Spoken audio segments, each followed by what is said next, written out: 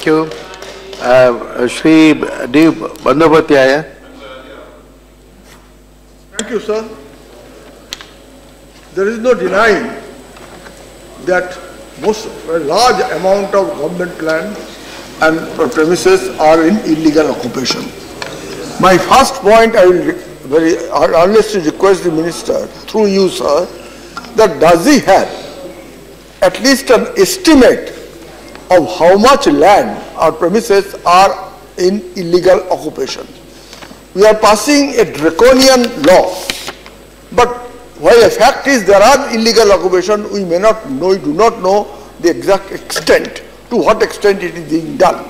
So my first point, I will request the Honourable Minister, through his own machinery, to find out what is the total area roughly. It's not possible to have a direct, roughly how much is the land is in illegal occupation.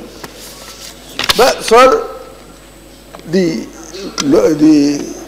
increases, the bill expands the definition of public premises. It goes enormously out. Very large areas have been taken into account in this. And the process of eviction has been almost made draconian.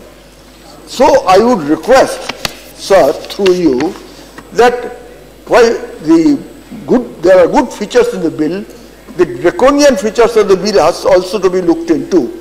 Therefore, may I through you suggest to the government that let it be sent to the select committee of this house so that they can go threadbare in what is happening and whether all the recommendations or observations of the Honorable Supreme Court have been fully incorporated, and what could be, well, it should be done that the public premises should be free of illegal occupation, but in dealing with we should not throw the baby with the bath water.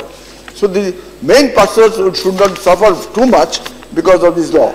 So with you, through you, sir, I make an appeal for sending the bill to the select committee. Sir. Thank you very much.